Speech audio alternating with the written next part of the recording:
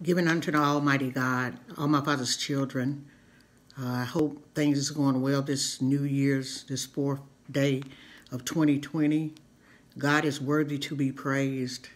And you know, as things wind up as we begin the new year, we evaluate our life, things that we did in 2019, and we look and we evaluate and just see how we can do things better and to have a closer walk with the Lord. And I wanted to talk for a few minutes from Genesis, the 3rd chapter. I wanted to talk and just how our mindset, how we are influenced. And being influenced is not a new thing. It started from the beginning of time. And I wanted to read the 3rd chapter of Genesis, verses 1 through 5.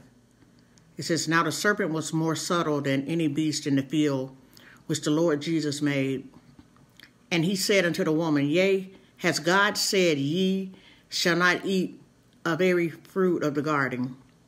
And the woman said unto the serpent, We may eat of the fruit of the tree of the garden, but the fruit of the tree which is in the midst of the garden, God has said, Ye shall not eat of it, neither shall ye touch it, lest ye die. And the serpent said unto the woman, Ye shall not surely die. For God knows that in the day that ye eat thereof, then your eyes shall be opened, and ye shall be as gods, knowing good and evil." And we know the word of the Lord has been blessed. And I wanted to speak for a few minutes from Look Who's Talking. We see that from the beginning, Adam and Eve, God had specific instructions for them. God gave Adam dominion over the whole world. All he had to do, he named all the animals. Eve was the mother of all living things. It was paradise. All they had to do was to eat, live in paradise, never having to work. That's all they had to do.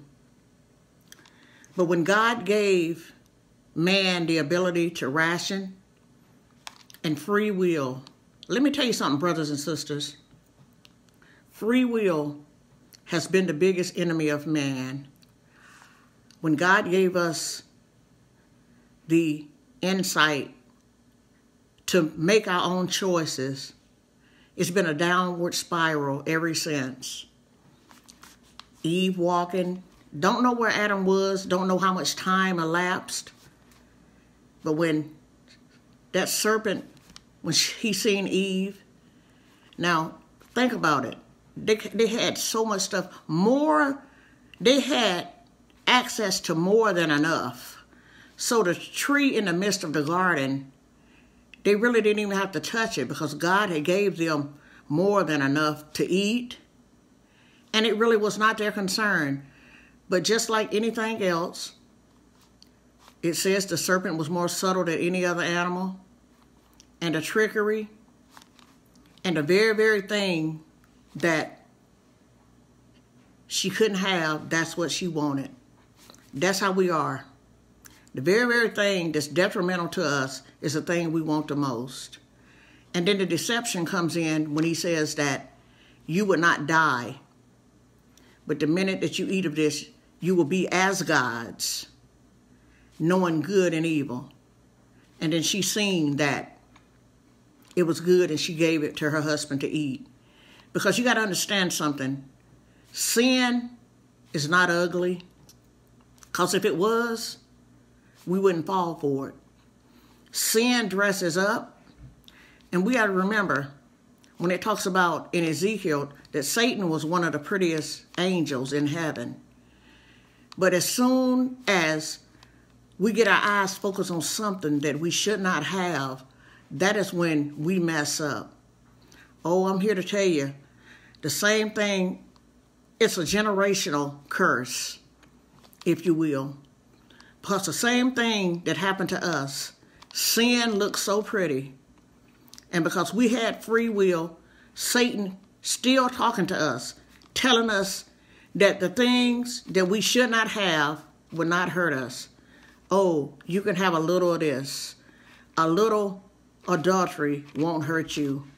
A little crack cocaine won't hurt you. But see, what we have to understand, sin takes you farther than you want to go. It keeps you longer than you want to stay. And it costs you more than you can afford to pay. And you wind up getting deeper and deeper into it. And it's easy to get in, but it's so hard to get out. And God gave us free will. And let me tell you something.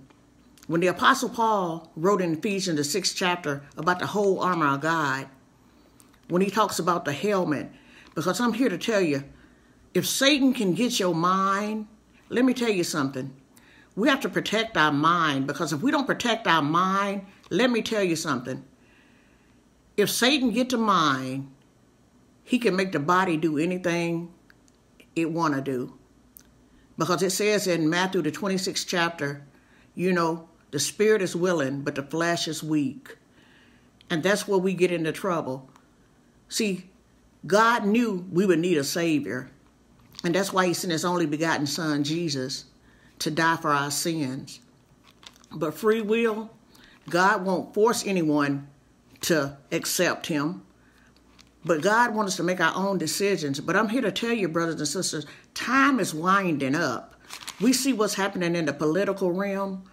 And I'm trying to tell you, if we don't come back to the basis of what's going on and start getting closer, walk with Jesus, it's still just like, we're just like Eve in the Garden of Eden. That Satan is still whispering in our ears. Why do we think so many churches are empty? Because that serpent is still whispering in our ears, telling us. And let me tell you something. Satan is not saying that God does not exist. The enemy is not saying that. The enemy uses this, that you have plenty of time. See, because if the enemy can think that you have plenty of time and that you can get it right later on, then he got you. Because so many times when you go out there thinking that you have time, you have to realize one thing. You may not have time to come back. That's why the words say, work out your own salvation with fear and trembling. Today is the day of salvation. I'm here to tell you, time is winding up. We don't know what's going to happen, but I'm telling you, we're living in the end times. And there's going to be repercussions of what's happening in the political realms, killing people that are in those other countries. But I'm telling you, when you got a president that dare to say that he's done more for Christianity than Jesus, there's going to be repercussions. And you know what? The Bible tells us to be vigilant and sober, to look around. And as I said in an earlier post, we may not know the precise time that the Lord is going to return, but there are so many signs. If you would read Matthew, the 24th chapter, and it talks about the signs of the time and the things that's going on, the wars, the rumors of wars, the pestilence, the destruction, the disease, you know, all kinds of people dying by the numbers, whole cities getting wiped out, earthquakes and tsunamis. All of this stuff is coming to pass. And these are signs of the time. But you know what? It's just like the days of Noah. You know what? Everybody thought that Noah was crazy. That is, until it started to rain. And it's sad to say, if we don't be vigilant and sober, a lot of us are going to be the same way. We're going to be doing whatever we feel we're big enough to do. And that trumpet, that clarion call is going to come. And people are going to be left behind because they have not heeded. The Lord has been saying that he's coming back. But it's just like in Thessalonians when the people thought that they had missed the rapture. Where is the promise? Where's the promise of his return? You know what? The Lord is long-suffering because it's not his will that anyone should perish. But I'm here to tell you, now is the time. And I'm going to tell you something. I don't believe, and this is me, I don't believe we're going to see another 20 years. I just don't believe it. I don't believe our grandchildren, our great-grandchildren. I do not believe the world as we know it. I truly believe the New Jerusalem is going to come down before that. This is just my belief. Because I think time has just got to the point, and if you remember in Genesis, when the Lord looked down and he had grieved and he was sorry he ever made the world, I'm here to tell you, I truly believe that the Lord is at that point now when he's looking that people are turned over. So many people are turned over to a reprobate mind. The very elect are deceived. There are legalizing of gay marriages, running churches. People are being led astray. You got people out grazing like sheep, following cult-like religions. All of these things are coming to pass. And all we have to do is look and open our eyes. The Bible is fulfilling, brothers and sisters, and we need to see what's going on. You know, when you get so caught in a trance and you can't see your way, let me tell you something. There's something wrong when the very elect is doing things that are unheard of. When you got pastors who just unbelievable things, a pastor having parishioners to drink their body fluid, saying it's holy milk. Something is wrong with that picture. And what is wrong with people to follow? It's a spirit. Because the Bible says that my people perish because of lack of knowledge and things that people are allowing to go on. The man in Arkansas who beheaded a woman's children, two of women's children in front of her. Those are horrific and demonic things to show that the enemy is loose, that people have no conscience. Because you have to think about something. When Satan was kicked out of heaven, 1/3 of the angels fell with him. And I don't know if you ever thought about this or not. When they fell, they had to go somewhere. They're loose on this earth. And they're roaming to and fro. If Satan is loose, why would we not think the 1/3 of the angels are not loose with him? That's why people do unspeakable things, because they're under the influence. You need to be mindful. Be mindful of the things that you watch. You can lose things. Be mindful of things that you expose your children to. I'm giving you a prophetic word of God. We have to be careful. We got to keep our mind guarded, because if the enemy can get our mind, sometimes there's no coming back. And we have to protect our children's minds. You know, when they put parental controls on the TVs and stuff, use those things. But I'll go even deeper than that.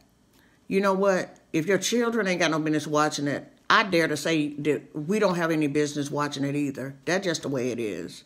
We watch things, and we joke about things like I made a post about, you know, if people are looking for a church like Greenleaf, I got news for you. That's only acting.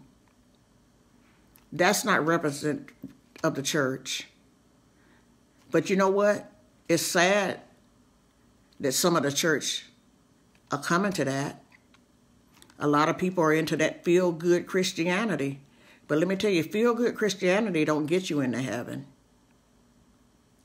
God wants some kingdom-minded people some kingdom seekers, not perfect, but willing to walk in his ways and yield to him so that he can change us. Oh, we're work in progress, and we will never, ever be where we need to be until Christ comes back. But that's where that sanctification comes in, where he brings us up a little higher and higher. But we have to stay in God's word. We have to focus on his word, taking that negative stuff out and letting the Lord in. See, a lot of people are oppressed. A lot of people are hurting. And they've got a lot of voids in their life. But you know what? You got to put God in that void. When you put God in that void, then you can have that peace that passes all understanding. But I'm just saying, you got to understand, when you accept advice, know who's talking to you. We got to understand, look who's talking. Don't accept advice from everybody. And I'm telling you, when you go to a church, get your Bible. Don't take for a grain of salt what everybody is saying, myself included. I don't ever want anyone to take what I'm saying for granted. I want you to read it for yourself, because I'm not going to tell you anything that's not in the Bible, but I don't even want you to take my word for it.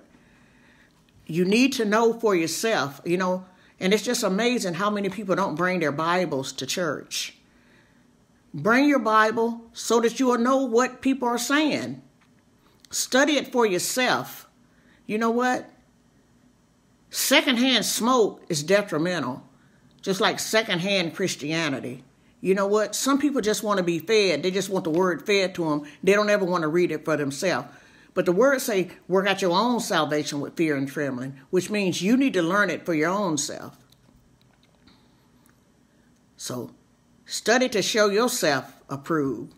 A workman need not be ashamed of rightly dividing the gospel of truth. But I'm just saying, we have to know for our own self. But it's time. Take godly counsel. Make sure when you're seeking advice, you want to look who's talking. Eve, she was deceived by the enemy. And a lot of us who's been Christians for a long time, there's a lot of people been deceived. If you don't think so, why do you think there's cults? Think about Jim Jones, David Koresh, Waco. Why do people wind up being in cults?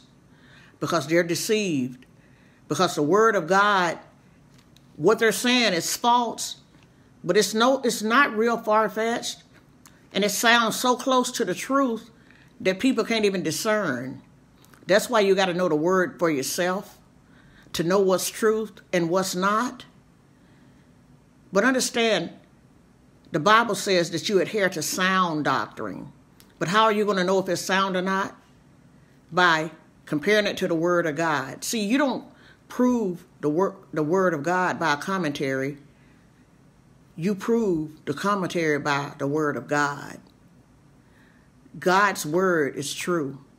Because his word says his word has been settled in heaven, which means it does not change. It's in heaven. God's word is what it said is. God's word is not opinions. God's word is not what we think it should be. God's word is what it is. The 10 Commandments, they're not suggestions. They're commandments. God expects us to obey them to the best of our ability and walk in newness. This is a new year. Let us be new too. Let us walk worthy. Let us bring our children to Sunday school. Let them learn. You know what? We can't be around our children all the time. Understand that. But you know what? If you expose them to the word, at least when they're away from you, some of that stuff will come back to remembrance. If you don't believe me, how many people have stayed away from church, and when they got older, they went back to church because, I know I go back to church because I grew up in church. My mom and dad took me to church. And we wind up going back to the church because we grew up and we go back to our roots because that's how we was grounded. That's how we was raised. And we know where we belong. But you know, along the way, Satan comes in and we start listening to that enemy. We start living our own life. We go out there and do our own thing. But you know what? The Apostle Paul said in 1 Corinthians 13 chapter, he said, when I was a child, I thought as a child, I spake as a child. He said, but when I became a man, I put away childish things. You know what? Some of us as adults, we're still playing with toys. There's a lot of us that are still on milk that should be on meat by now. And that's what we got to grow. So I just want you to know, adhere to sound doctrine. And I want to talk for a few minutes about look who's talking. Because Satan, be aware of the enemy. And when you need advice, go to the Word of God. Go in prayer. And you know what? We come to social media for encouragement, not advice. If you need advice, you go to the Word of God. You go to social media for support and encouragement. And that's what I would hope. You know, it ain't nothing wrong with social media used in the right way. There's a lot of negativity, a lot of foolishness on there, but you know what, to each his own. I'm not concerned about that. What I'm concerned about, and I just pray that it can be used for good, because you know what, it reaches a lot of people. And you got to go where people are, and that is my mission, to spread the gospel all over the nation to the best of my ability, that someone may come to know Christ or have a better relationship with Christ. But God is worthy to be praised. And just know who you're talking to. And I just want to speak for a few minutes about look who's talking. So I ask you to look who's talking to you. And make sure that you have sound doctrine and they know what they're talking about. Minister Lora Speaight, Twin Ministry, Twin Gospel and Children Ministry of India. May God bless each and every one of you. May the peace of Jesus be with you. And continue to enjoy your new year. And let this year be the year of your breakthrough, your prosperity. Because if you put God first, this is a new year, put God first, and let Him lead you through 2020. And I guarantee you, everything will be all right. May God bless each and every one of you and continue to have a blessed and prosperous new year. God bless.